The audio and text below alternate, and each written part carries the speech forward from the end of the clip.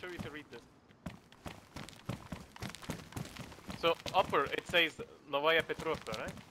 It's you see the H? H is M, right? And O, N, like nah.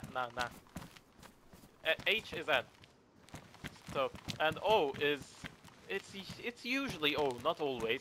If like there's this in the Russian language. If you put pressure on the thing, let's say Novaya Petrovka, right? It's on O, so it's read as O.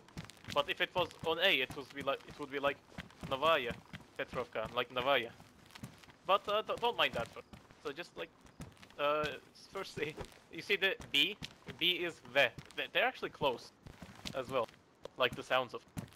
So that's no, like A is A, Nova, and the backwards R is surprisingly Ya. It's A, but with yeah at first, so it's Novaya. And yes, and then the rest is yeah.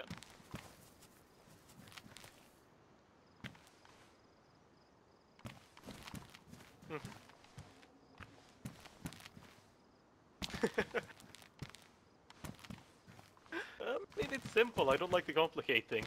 It's just that. You'll probably remember Novaya all the time. It's like everywhere as well. Oh.